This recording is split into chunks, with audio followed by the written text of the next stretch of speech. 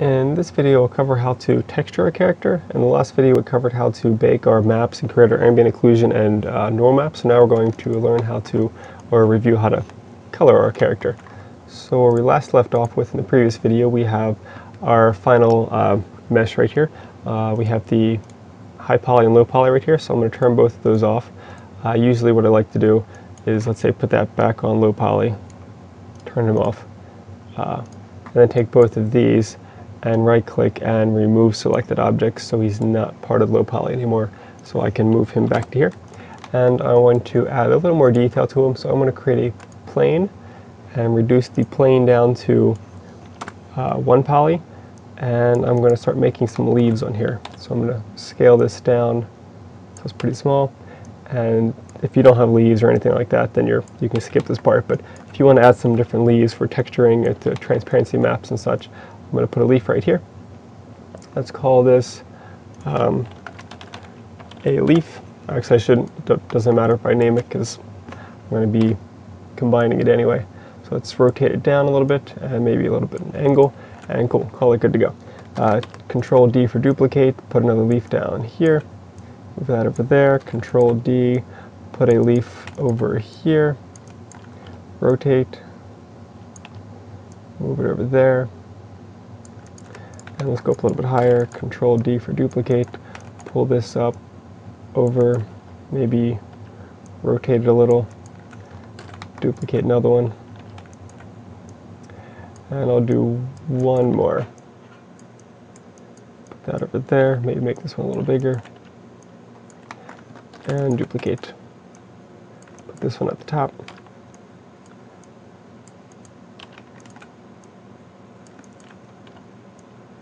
And maybe make that a little smaller, pull this forward, and let's rotate it that way. Okay, so that'll give me some leaves. So now I have a couple leaves sitting on this vine, so it looks a little more realistic and interesting, and everything should be good to go. Alright, cool. So these guys now need to be put into the UV map, so I'm going to pull up the UV editor, select everything so I know where everything is, then right click, go to UV shell, and select the leaves. So I've grabbed all the leaves because they were all the same UVs, really big. So I'm going to scale all of these really small, say leaf size about that big, and put that right there. Cool, everything should be good. So when I put one leaf right here, they'll all get populated with leaves. Let's go back to object mode, and I can combine all these now. So select all of that and go mesh combine, and wipe out the history, and rename this just to pillar. Obviously it doesn't want to be called just pillar, so I'll leave it as is. Alright, cool, so everything's good to go. So now we just need to create our UV template, because I need this little image right here and this little image right here so I can color those. So I'm going to create a snapshot, and I'm going to toss this into same 2048 and put this on here. So this is our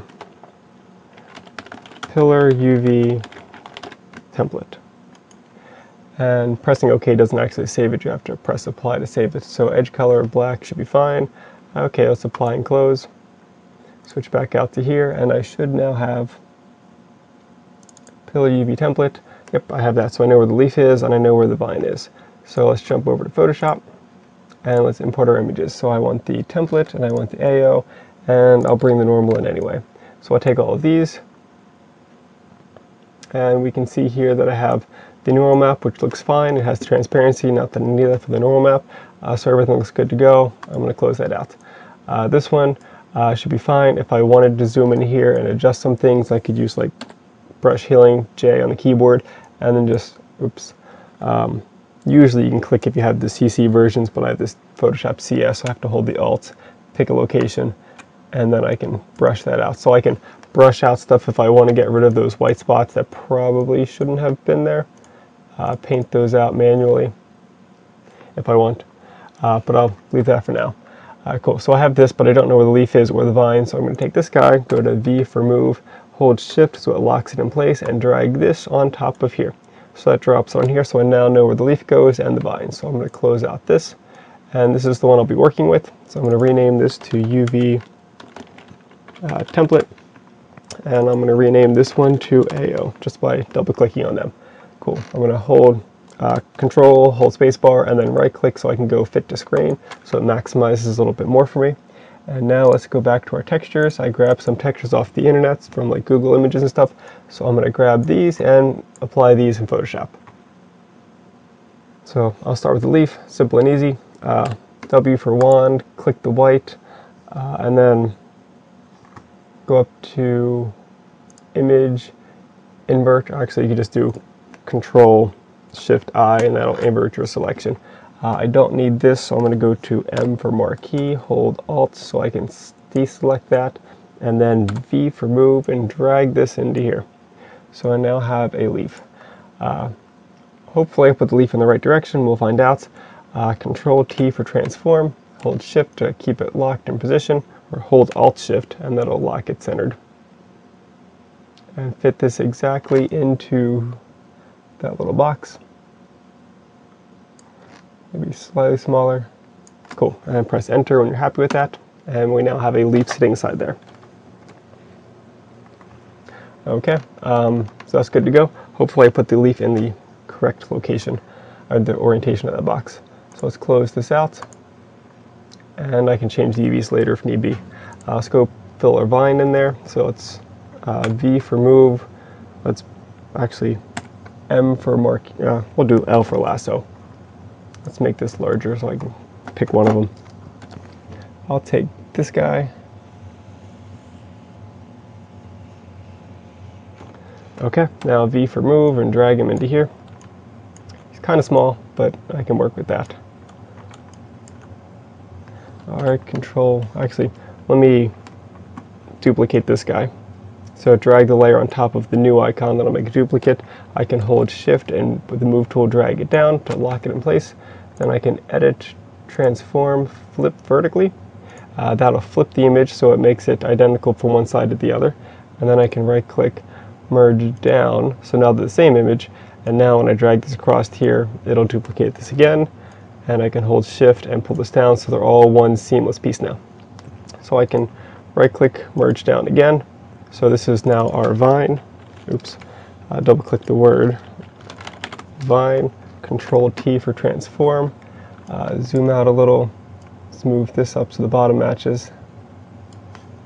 Use the arrow keys to line it in place, and then pull this back down, maybe pull this over just to make sure I have everything inside of the UV pattern. That should be plenty. Press enter to confirm, and there's our vine. If I've stretched out of place, I'm going to go with sharpen and just sharpen it so it's a little more sharper and clearer. Alright, cool. With that on there and that on there, I can turn off the UV template, and the rest is just coloring everything else. I'm going to rename this leaf and close out that. Let's go for the slate. So I'm going to drag this inside here, see where that pops in. Very large. I'm going to turn that off for now. And I'm going to want the slate on, let's say, this bottom section I want to have slate, and like that slate and this slate. Okay, cool. So if I know what I want to be slate, I'm going to turn this back on, recenter this guy, Control T for transform, zoom out, and might as well put this in the bottom corner and slide him. I'll just go up to here. So it's not the most cleanest method. I should probably make this smaller, but sure, might as well. Control T again, I'll just make two of them. So this will be the slate for the bottom. Pull this back in.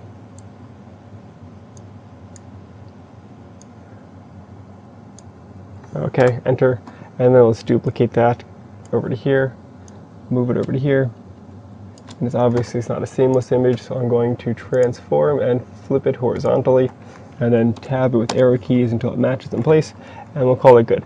So let's merge this down, right click on the empty space, merge down, and then turn that off. Let's go with the lasso tool, L for lasso, and select what I want. So I'm going to select all of this lower section. Okay, and with that selected, I can turn this one back on. and click on right here, which is apply a layer mask, and it'll only show the slate where I've clicked before. And that should work. So now I want to take this AO texture, drag this to the very top underneath the UV template, and then press multiply. And this will multiply the shadows on top of our slate material.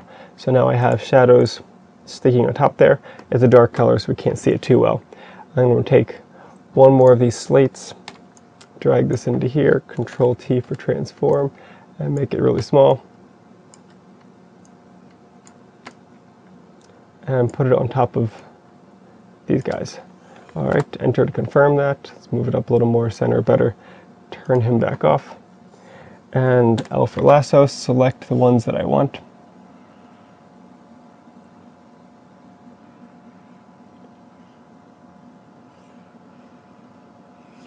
Add a little more to that part. And then if I use the W key for wand, hold Alt and click the empty area, it'll, Control Z. Make sure the AO layer is turned on, and then hold Alt and click there. It'll drop the selection just to the exact parts of that if you want to be super accurate. Now I can go back to this guy, turn him on, and apply the layer mask so the slate gets multiplied right to there. Make sure this is sitting underneath the multiplied shadows, and so now I have shadows sitting on top of the slate. Let's do two more. Let's close out the slate. Let's grab the rock texture, move that into place. Control T for transform. And usually you want to make sure your textures are all scaling downwards. You don't want to go upwards because you'll get blurry textures if you do that. Let's see, that should work right there. Enter to confirm. We'll duplicate that, drag it across to here, and then edit, transform, flip horizontally, move it across to here so it matches, and then we'll merge down, call this rock, and turn that off, go back to here, and lasso. Let's select what I want.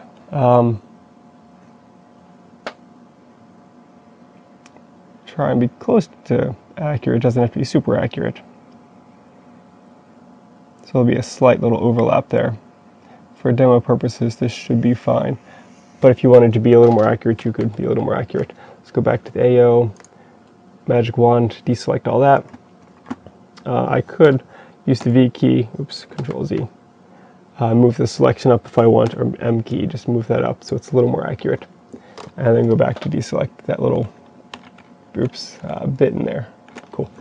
Alright. I should probably add this on there. Not working too well. Let's just regular lasso. Okay, and then deselect that out. Alright, cool. Good enough. Go back down to the rock, turn that on, and mask that out. So I have rock there, I have slate down there, and then the last thing is, actually I should put some rock on there also. And it looks like if I turn this off, disable layer mask, the rock does more or less fit that. So let's turn this back on, and let's lasso out this.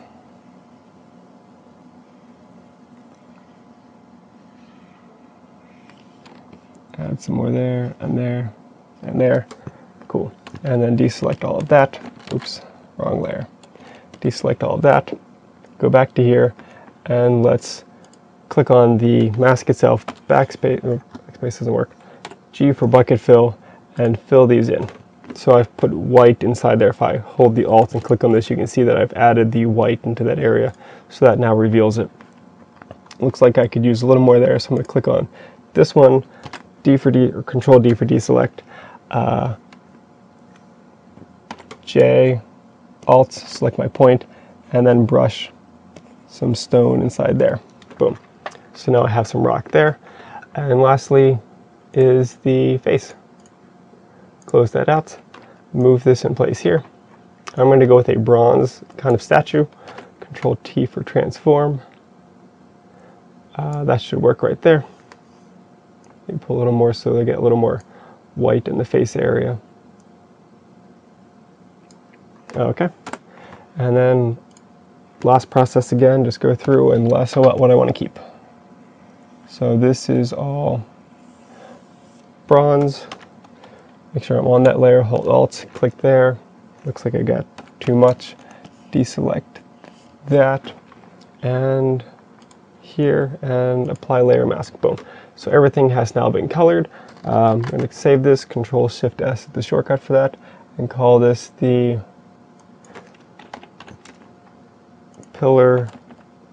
texture pillar PNG, and make this a PNG. Alright, and save that. Okay.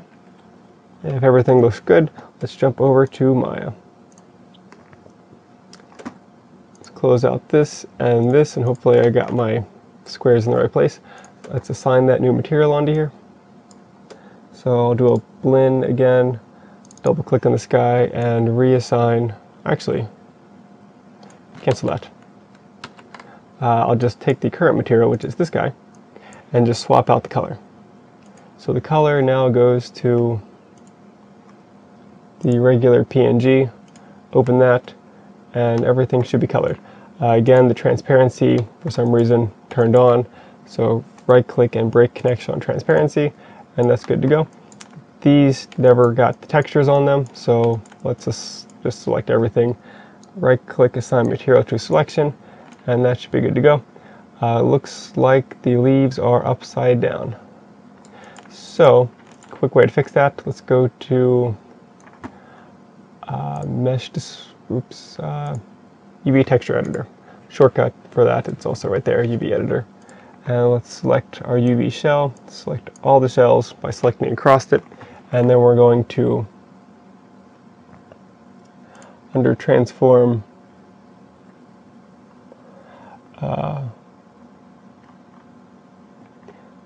flip. So we're going to flip it, and now they should be facing the other direction. Maybe not.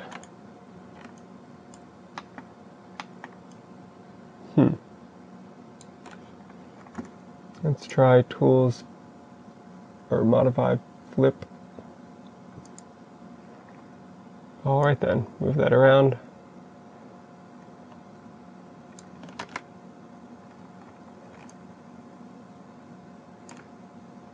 Shading, let's go backface culling on. So it is the correct direction.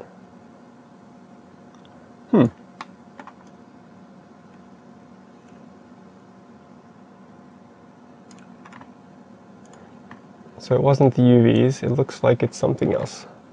Switch back to the texture pillar. Could be the bump mapping. It's probably the bump mapping. That's why it's kind of disappearing part way off and on. So I need to adjust the bump mapping. So let's switch out to, not Chrome. Jump back to the original UV template and back into Photoshop. I can close out this, minimize that. Oops, not that again. UV template and normal map. Boom. Alright, so because I did a PNG and the PNG has transparency right here, but the leaf doesn't, so it's missing that, so I need a purple.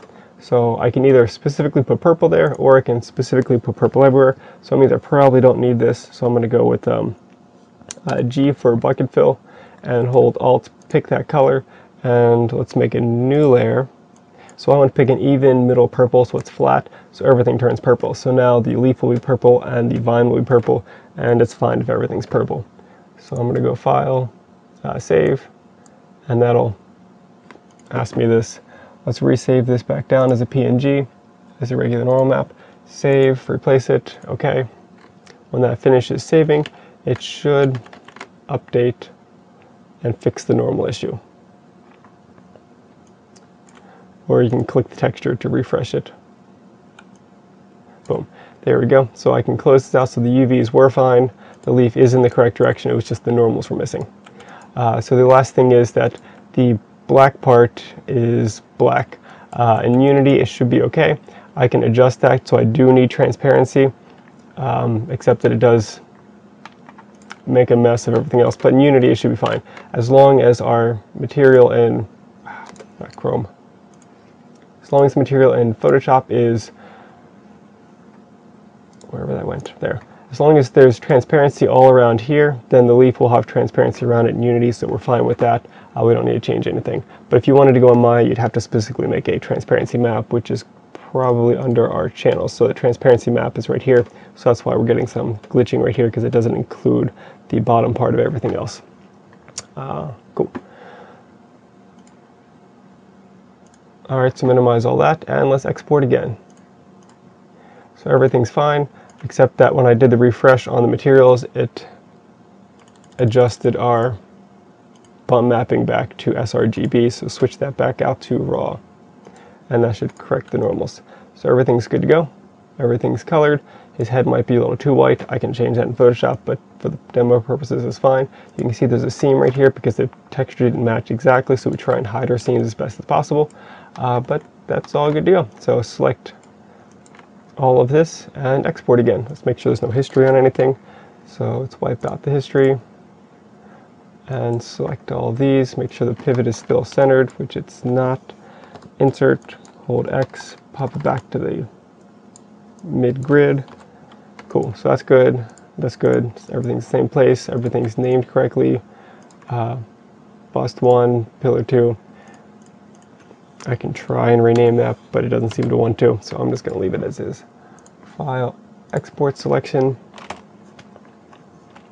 and call this same thing, static mesh pillar. Export selection, done.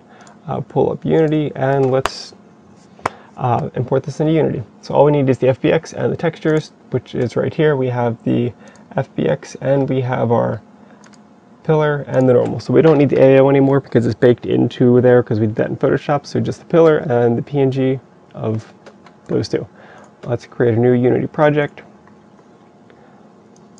Call this Pillar Unity Demo Desktop 3D Create Project.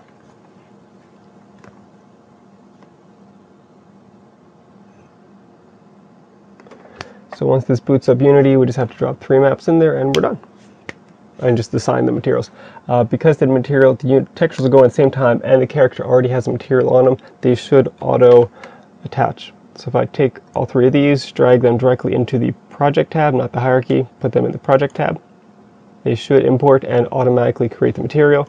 So there's a material. It's going to ask us, is this a normal map? Do you want me to fix this? I'm going to say yes, it's the normal map, fix it now. Take our pillar, drag it into here, and F on the keyboard will zoom into it. And you can see everything is on here.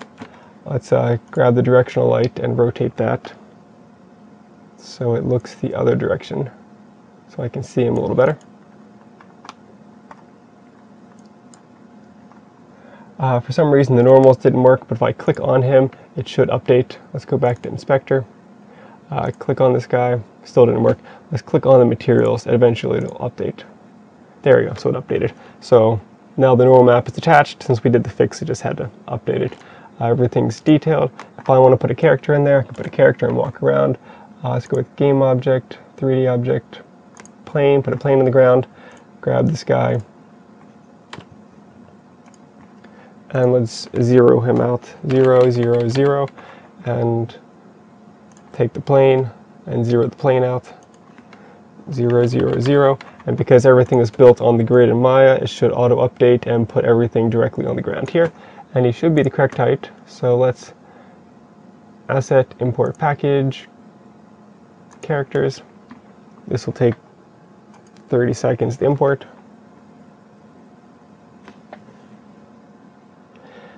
And then toss our character in here and we can walk around. We just have to add collision also if you wanted to add collision or build a custom collision. Otherwise, it should be in there.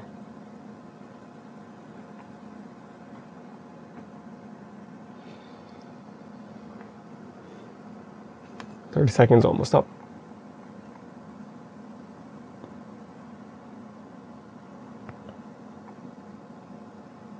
Okay, cool. So standard assets, characters, first person character, prefabs, first person controller, toss that inside here, move the character up out of the ground and turn him around so he starts facing our pillar, move him over here, Looks like it's still lagging from loading. Alright, try this again. Alright, cool. Alright, so that should be good right there. And let's add collision on the character, or the object. So add component, physics. Actually, instead of adding to everything, since I brought in two different pieces, they're both right here. So the bust is going to have its own collision. So add component, physics, box collider just on the bust. And let's add, actually let's probably do spherical or something. Add component, physics, box collider for this. Box collider looks bigger than it needs to be. So I'm going to make that a little smaller. So X direction, a little smaller, Z direction, a little smaller, and center it a little better over here. Alright, so that should center close enough. If you want to make smaller icons, gizmos, 3D icon check, and all those things get smaller. And the bust, let's switch that out. Right click, remove component, let's add a physics, we'll do a sphere collider. And make the sphere's radius 0.1, too small. 0.16, good enough. Alright, so that's good to go. And if I add a rigid body on this, add component, physics, rigid body, that means this guy can now fall over. So if I press, let's make this bigger first. Now press play. I can walk around and look at the guy, and if I walk into it, I don't have anything there. If I jump up and bump the head, I should be able to knock his head to the ground because he has separate collision now. And because the collision is a circle, he's just going to keep rolling, so I should probably have not made an exact circle, maybe custom make one in Maya. The last thing to point out is that the leaves are still not transparent, so let's click on our texture or material and set this from opaque to cutout. So it'll use the cutout material of the transparency, which was that in Photoshop, anything that's checker pattern is transparent, so it takes the leaves and checker patterns everything, instead of having just a black filling background on everything. So that now has everything good to go. You can see there's lots of detail. If I wanted to spend more time, I could color some more in there, but more or less I have an interesting looking character. So if I press play one more time,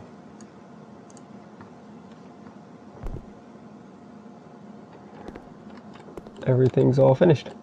And that's how you texture the character and put him in Unity so that you can start playing with it. Knock him over again.